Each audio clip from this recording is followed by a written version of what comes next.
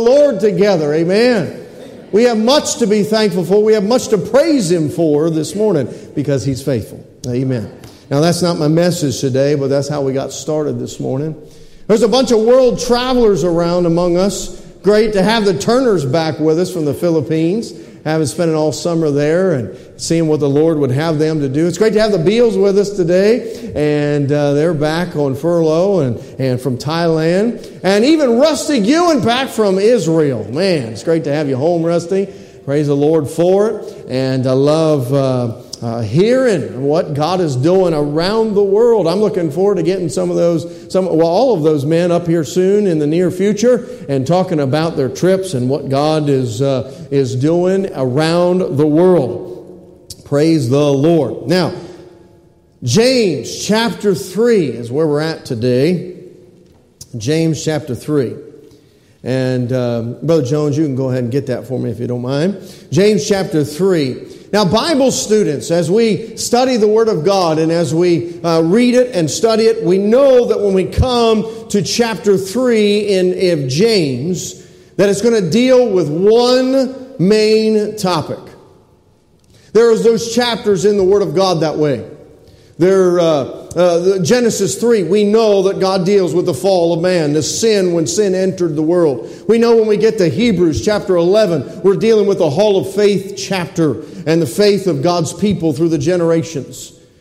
And we know when we get to Revelation 21, we're talking about that new Jerusalem descending out of the heaven from the Lord to rest upon that new earth that He's created for us. And I like reading that chapter. Going into chapter 22, talking about the streets of gold and those jasper walls and that throne of God and that river of life that comes out of that. Praise God for it.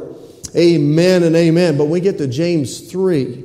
We get to James chapter 3. It's dealing with the topic of our tongue.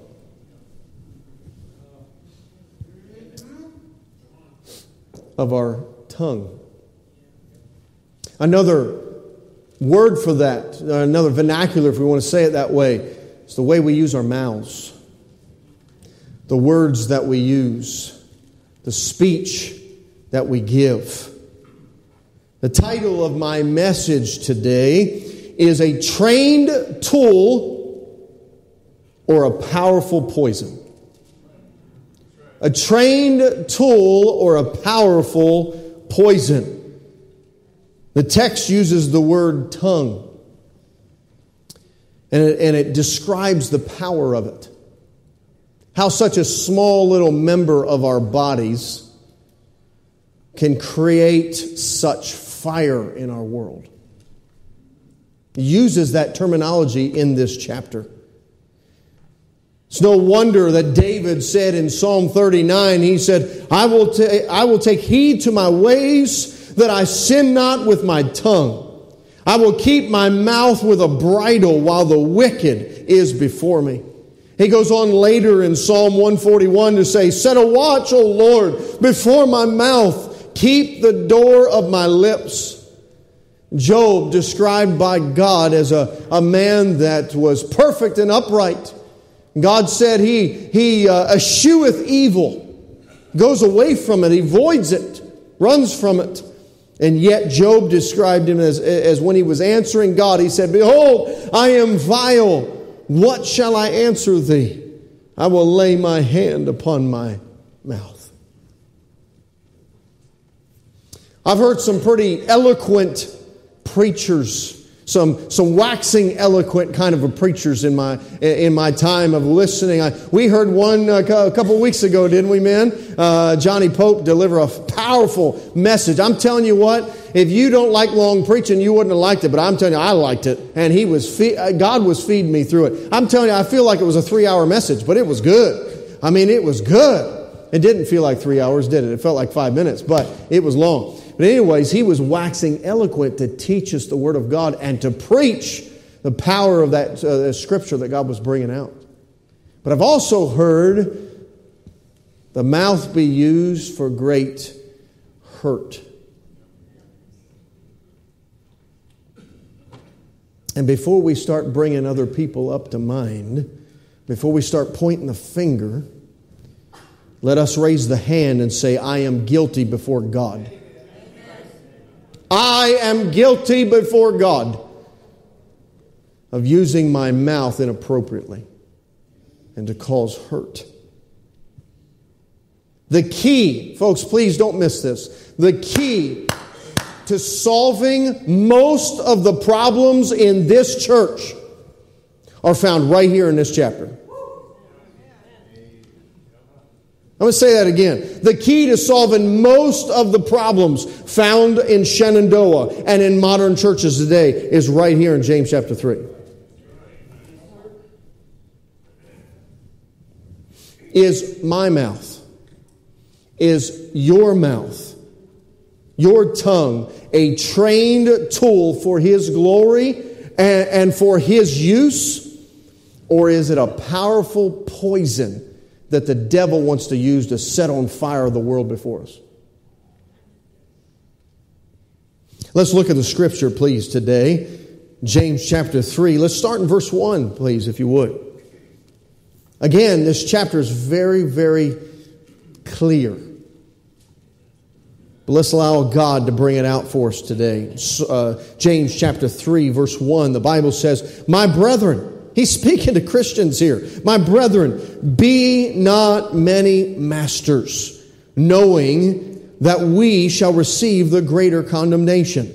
The word for masters here in the Greek is didaskalos. It sounds like didaskalot, but it's didaskalos. And it means teacher or instructor. That's what it means here. And so some people believe it to say don't have a lot of teachers. I don't believe that's what it says. I know the Word of God says the multitude of counselors there is safety. My King James says be not many masters. In other words, don't try to teaching everybody and lecturing everybody about what you think is best and about what you have the answer for. It seems like, folks, in our day that we know everything and we've got to lecture every single person on our opinion and why this is right. Where in the Bible do you find the liberty to do that? Not one place. It's okay to have an opinion.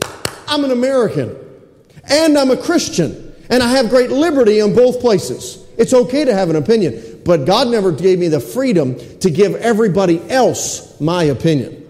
Amen. Come on now, we're all guilty. It's okay. You're guilty. I'm guilty. We can say amen because we know the truth. Amen. We know the truth. Look at verse 2. For in many things we offend all. That's, in other words, we all offend people when we speak. We're all guilty of it. We all have mouths and we're all sinners. If any man offend not in word, the same is a perfect man, and able also to bridle the whole body. Behold, we put bits in the horses' mouths, that they may obey us, and we turn about their whole body. A horse is a very powerful animal, is it not? It's amazing. Now, God gave us dominion over all the earth. Did He not? He gave man dominion over all the earth. We are able to tame lots of different animals. And think about a man and how puny a man is against a big muscle of an animal like a horse. And yet we can mount it and we can put a little bit in its mouth and we can control it and steer it and master it because of a little bit in its mouth. Think about that. He's given us here illustrations to understand our tongues. Puts a little bit in the mouth and it can be steered. A horse controlled by a bit can render great service, but uncontrolled can render such harm. I've not spent a long time around horses, a little bit, but there are some in here that have had much more time around horses, and you could probably tell us the stories of an uncontrolled horse or one trying to get tamed. I spent a little bit of time in Chincoteague, Virginia this summer, and over there they have that pony swim where the firemen gather up the wild ponies over there on Assateague Island and swim them across to Chincoteague, and they auction them off, and people go and they buy these horses so that they can break them and teach them and train them to be for their use. Wonderful that the fire department is able to use that means to raise money for the department throughout the whole year. And I think about that, training and teaching horses. and how God has allowed us just with a little bit to accomplish some of that. Look at the next example here in verse 4. The Bible says, "Behold also the ships, which though they be so great, are driven of fierce winds, yet are they turned about with a very small helm, whithersoever the governor listeth." Think about that. A small little rudder on a massive ship. And yet this ship, think about modern day military vessels. Brother Dyson, we're modern day military vessels. And this massive ship is ready to go to war and is a trained tool, and all these thousands of men that are ready, and women as well, ready to go into notice. And yet that whole ship is controlled by this rudder in the back. Right? Think about some of this. Think about what God is describing here. A ship that is got a rudder and a well-trained captain to use it can be a powerful tool, can be a well-trained tool. But one that is uncontrolled could be a powerful poison for those aboard, for others even. I remember a ship called the Bismarck. The Bismarck. World War II. Okay, German battleship. It was one of the biggest and most powerful battleships that ever came out of Europe. The Bismarck. This ship was magnificent. It was big. It was powerful. In fact, what happened was they unleashed it into the Atlantic, and it began to attack Allied vessels that were taking supplies to Great Britain. And they were trying to cut off the supply lines going to Britain. And that's how Britain was staying alive at that time. And so what Great Britain did is they sent 2 ships to go hunt it down. 2 ships to go hunt it down. And one was sunk, and the other one was so badly damaged that it limped back home. This Bismarck was nothing to be, was a major vessel. It was not to be messed around with. And so what happened was Britain said, we got to take care of this. We got to do something about this. And they got together many vessels, many ships, including one aircraft carrier. And I wrote it down. The name of it was the HMS Ark Royal. And upon this aircraft carrier were 15 torpedo-carrying planes here, torpedo bombers, if you would. And so in this course of this struggle, and all these ships, but this one aircraft carrier, one of those torpedo bombers was able to damage the linkage or the gears of the rudder of this ship. If I've got my history correct with that. And so this powerful battleship was still functioning, but it was crippled in the fact that the rudder was stuck in a position and it could not be controlled. And so they were not far from France, occupied France at that time, and they were going to head back that way and head that way to get some repairs on it. But instead of going straight to it, what happened was, because of the rudder, they began to do a massive circle. And so Great Britain sent out 2 battleships and 2 cruisers after it. And that whole big, massive ship was brought down to nothing because of the rudder, because of the steering capability on the back of it was damaged. A great vessel, a trained tool could inflict so much damage, and yet it was brought down because of that little thing. Here's the description that God has given us when He's teaching us about our tongue. He's teaching us about our tongue. We go back, look at verse 5. Even so the tongue is a little member and boasteth great things. Behold, how great a matter a little fire kindleth. Exclamation point. You see that in the scripture? Exclamation point. He's pretty fired up when he's talking about it. Look, notice the word matter in this verse. Behold, how great a matter a little fire kindleth. That's not matter as in a situation. That's not, what's the matter situation there. But it's matter, Brother Horton, is science class kind of matter. Okay? And I'm not as studious as you. I had to write down the definition. I had to make sure I got it right. In science class, it's a physical substance to which any object consists. The states of matter, right? Solid, liquid, gas. Okay, that's the type of matter that is being defined here that he's using. Behold how great a matter a little fire kindleth. And when you look that word up in the Greek, it is focused and pointing towards a great forest.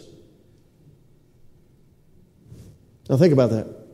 We're talking about fire and how great a matter, a forest made up of multitudes of trees, full of fuel ready for that fire. How little a match, a little spark, a little flicker coming off some ash, coal still coming off a fire can light a whole forest on fire. Brother Rubio, those forest fires over in California and all that, I don't comprehend that. I don't understand all that. And you wonder, how do these things start? Usually pretty small. Pretty small. That's what God is using here to define our tongue.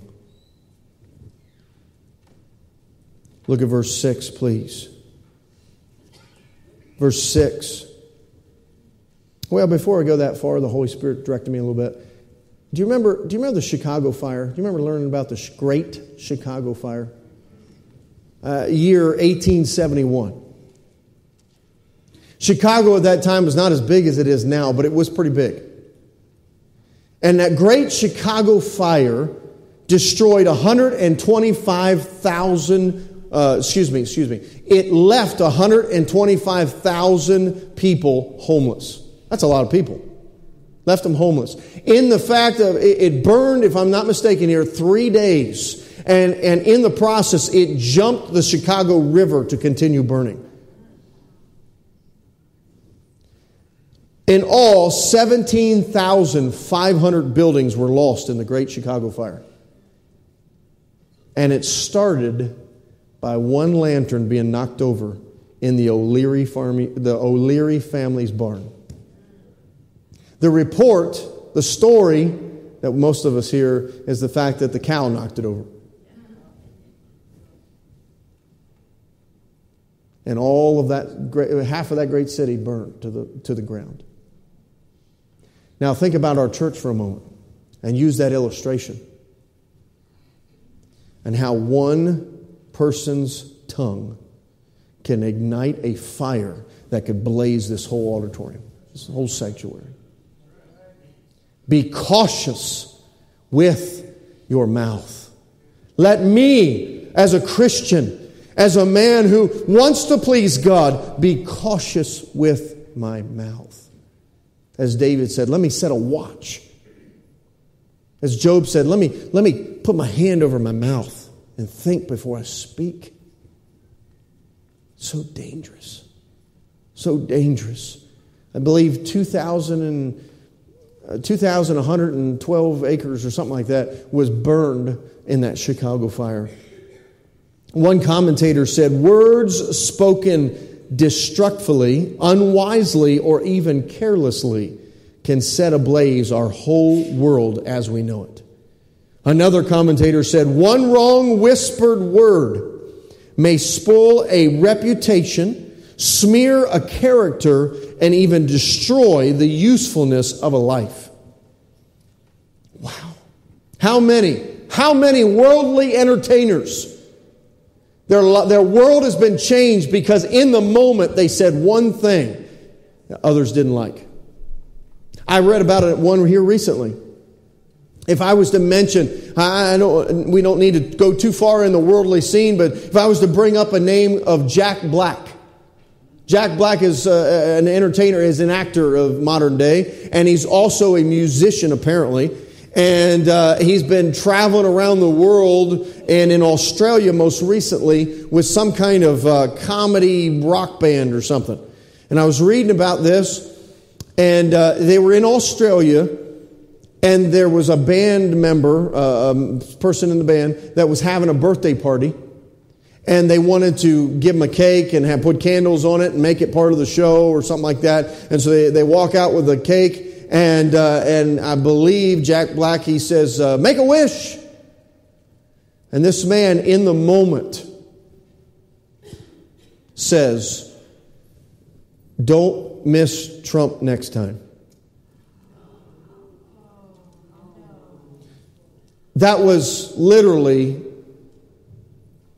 1 or 2 days after the assassination attempt. Now, I don't care. It doesn't matter who we support and what side and what not and all of that. I'm glad, praise God, that God was involved in that day and saved his life. I'm thankful for that. But I would be thankful that he saved anybody's life, the president, the vice president, whoever, because I don't believe in that kind of violence. Amen. But in the moment he spoke that, and within a couple days, the whole tour was canceled, and Australia authorities were threatening to deport the band because of its stirring up violence. This is the world against the world. You understand what I'm saying here? This is not Christians in the world. This is not Christians with Christians. But this is the world against the world. And here they are. We can understand. And I remember from my past. I remember when one spoke out against George W. Bush just after 9/11. And I remember a group or a band that quickly disappeared. Why? Because our tongue kindles great fire. And God's warning us about it here. It's a world of iniquity. Look at verse 6, please. And the tongue is a fire, a world of iniquity. So is the tongue among our members, that it defileth the whole body, and set on fire the course of nature, and it is set on fire of hell. That's pretty strong language. It defileth the whole body. Didn't Jesus say in Matthew 15, he said, not that which goeth into the mouth defileth a man, but that which cometh out of the mouth, this defileth a man. Now, what does it mean there, that last phrase? And it is set on fire of hell. What that means is the destructive power of your mouth, your tongue, it's satanic. The devil wants us in our flesh to react and to say some things and destroy lives and ruin our testimonies. And he works it. He encourages that. He encourages that. Sin, think about how sin entered the world. It was a forked tongue that persuaded Eve. And that serpent, remember that? Adam, when he was confronted, what did he do? Immediately, brand new sinner, he blamed God for giving him his wife, and then he blamed his wife for giving him the fruit. And he's the one that took of it. The Bible says he wasn't deceived. He took of it because his wife had already eaten it.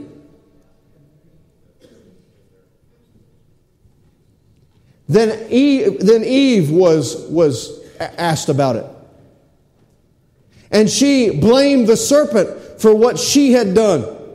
I understand he was tempting her, but she chose to do it.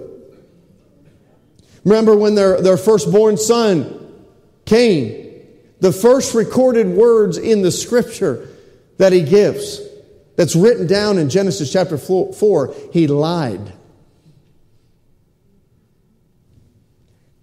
I knowest not. Am I my brother's keeper? Wow. Right off the bat. How many of you are just like me? And every single time it seems like when in your early years you got in trouble. Even in my adult years, every time I've gotten into a pickle, it's because of my mouth. Yeah. Go ahead. Here's a witness up there. Amen. I'm having fun. Thanks, Joe. An ungodly man diggeth up evil, and in his lips there is as a burning fire. Your mouth, your tongue, your speech. Now, This is a surface issue. Think about it. Out of the abundance of the heart, the mouth speaketh. We see the surface. That's where it all comes out. That's where we take notice to how your heart is doing by what's coming out the mouth. That's the root issue, the heart. I want to grab an illustration. Thank you, Brother Jones, for putting that table out for me.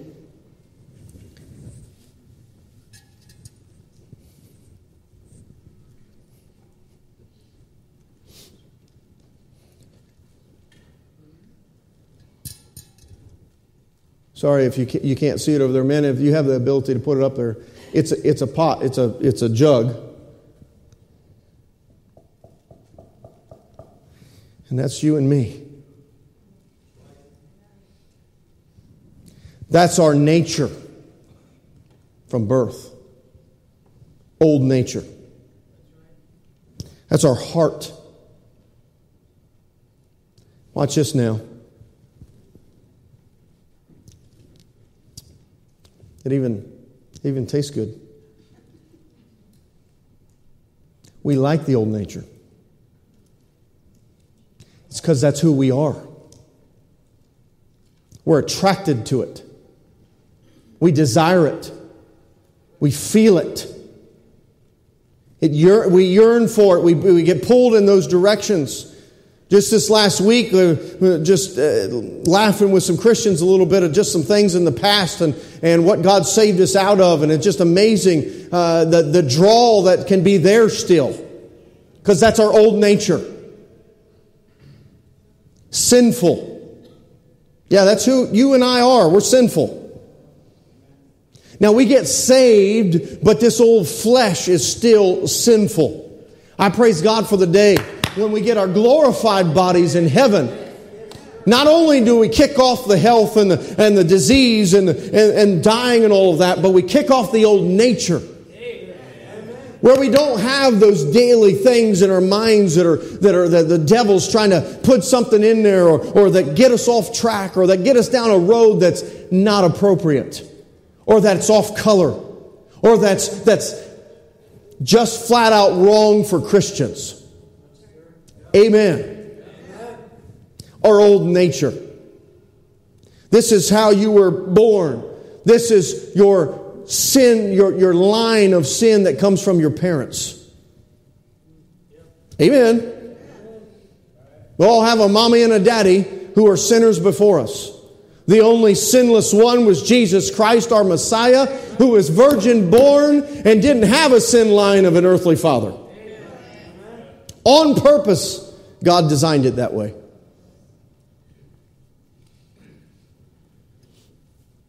That's our nature. Recognize your nature. Ask God for forgiveness of that nature.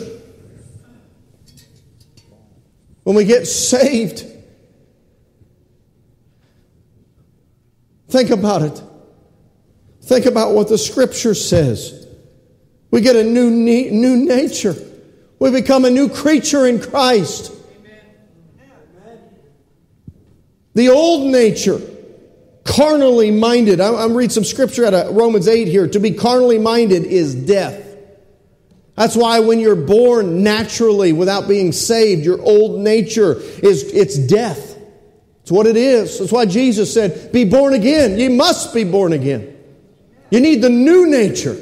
You got to be transformed in the image of Christ. Because the carnal mind is enmity against God, for it is not subject to the law of God, neither indeed can be. When you say carnal, we're talking about not spiritual. We're talking about fleshly, of this world. Praise God for the new birth when we get saved. 2 Corinthians chapter 5 says, therefore, if any man be in Christ, he is a new creature. Old things are passed away. Behold, all things are become new. Going from death unto life, the old nature unto the new nature in Jesus Christ. Amen? That doesn't mean we don't struggle when we're saved. Since I've been your pastor here, I've apologized for saying things to people, sometimes publicly, sometimes privately. Why? Because this old mouth still got some work that needs to be done to it. If you're able to bridle the mouth, the tongue, it says you're going to be perfect and able to bridle the whole body. But every day, come on now, Lord, help me. Forgive me of my sin nature. Forgive me for what comes naturally to my tongue, to my mouth, to my mind that comes out my mouth. And help me to be more like you. Your mouth, your tongue, your speech. Just like God gives you a new song when you get saved. You know how the Scripture says that? I think it's Psalm 40. God hath given us a new song. Like our music changes when we get saved, so does our speaking. So does our mouths. So is the way that our conversation, how we carry ourselves, all of that. But our mouths should be different. So what do I do, preacher? Where do I go from here? I don't mean to disappoint you, but this is a two-part message. I believe in Sunday night church. I love Sunday night church. I love family time on Sunday nights. We sing a little bit more. We have a good time. And God shows up and helps us. I'm encouraging you to be back 6 o'clock tonight. I like Sunday night church. This morning is step 1. Tonight is step 2. Step 1, how do I fix this thing right here? You must be born again. If you are not saved, you do not have the Spirit of God about you, and that means that you're relying only on your own strength and your own old nature and your own flesh, and you will never be victorious. But praise God when we get saved in that new nature. Woo! Come on now. We'd start dying to self. We start being transformed by the inside. Come on now, Romans chapter 12, when it talks about verse 2, where it talks about don't be conformed to this world, but be transformed. Come on now, from the inside, with the Holy Spirit of God inside. Whew. You got to get saved. That's step number 1. You need to be a new creature if you're going to have victory over your mouth. You've got to. You've got to. Are you going to have a trained tool for His glory and His use, or are you just going to spew out poison? And you say, why are you saying poison? Because it's in the Scripture, and we're going to get to that tonight, where God describes our mouths as poison. It's spewing out poison. Can you imagine? So I know some of y'all are weird, and you like to have snakes and spiders as pets. I know you're weird. You know, as a firefighter, my first rescue out of a burning house was a pet snake. It was. I show up and it wasn't a local. We were helping another department, and the guys had been knocking down the fire, and we fresh legs, fresh blood right there, ready to go. We're in the state waiting. And guys, we need to go in. We need to find our pet. Got to go in and rescue. There's a snake somewhere upstairs. Go get it. Amen. It was upstairs. Had to come out a window, down a ladder. Amen. Praise God. We got it. Amen. Amen. Praise God for it. Where was I going with that? Snake. Oh yeah. Some of y'all are weird and you like pet snakes. But can you imagine having a venomous snake and it gets out of the cage and it's just living with you in the house? All that potential poison just slithering around your house. And you pull back the sheets and it's like, hi.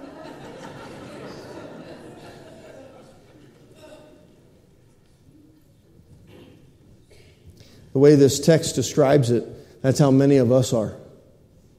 And walking around because we have no control over this, and we're just potential poison waiting to be spewed out. Lord, help us, please. God, help us. that we stop being a tool of Satan and start being transformed into the image of Christ to be used for His glory. Amen. Even as Christians today, we are so guilty of being harmful and cruel and just nasty with our mouths. All of us are guilty of it. Every single person in this room, hearing the sound of my voice, whether by way of this morning here or by internet, we're all sinners and we're all guilty. So let's stop pointing a finger at everybody else and let's turn it inwards and say right here, Lord, forgive me. Forgive me. Help me, Lord. If I'm not saved, may I understand how to get saved. It's simply faith. You've got to ask and believe. In just a moment, we're going to have an invitation. I'm going to invite you to come forward. And if you are not saved, you cannot call yourself a Christian or a child of God. Or maybe you say, well, I just don't know if I died today, if I go to heaven. You need to get born again. I'm going to invite you to come forward, and there'll be some assistant pastors, also some ladies with Bibles, and can show you exactly what you need to do to be saved. But this morning, Christian, I'm going to encourage you to be back tonight, because there'll be some practical help right here in James 3 on how we can control this here. You know, I know personally, when God starts stirring this in my heart, that I needed this. My friend, acknowledge that we all need it. And let's bow before our holy God. Lord, we love you. And I thank you for what you're doing this morning. God, forgive us of our sin. Lord, we are your creation. And how many times we have spoken in ways that displease you. Lord, even in pride, turning back to our Creator, speaking with such disrespect because we were angry or because we were hurt or because of this thing or because of that thing. What is man that thou art mindful of him? Lord, help us. Lord, if there's some here today that aren't saved, may they recognize that they are black from sin and that the carnal mind and that sin, the wages of sin is death. May they recognize that. May they say, I don't want to die and go to hell. I don't want to be turned away from heaven. I don't want to be said, depart from me. I never knew you. I don't want that. Lord, I pray they'd have the courage to come and receive you as Savior this morning. But Lord, help us as Christians to recognize what we need to do, Lord, today, through tonight's message as well. May we recognize this morning that we're guilty and we need to beg for forgiveness. Help us, please, and may you be glorified as we begin this invitation. Heads are bowed, eyes are closed, the piano begins to play. I wonder this morning, with heads bowed, eyes closed, would you just with a raised hand say, God is poking me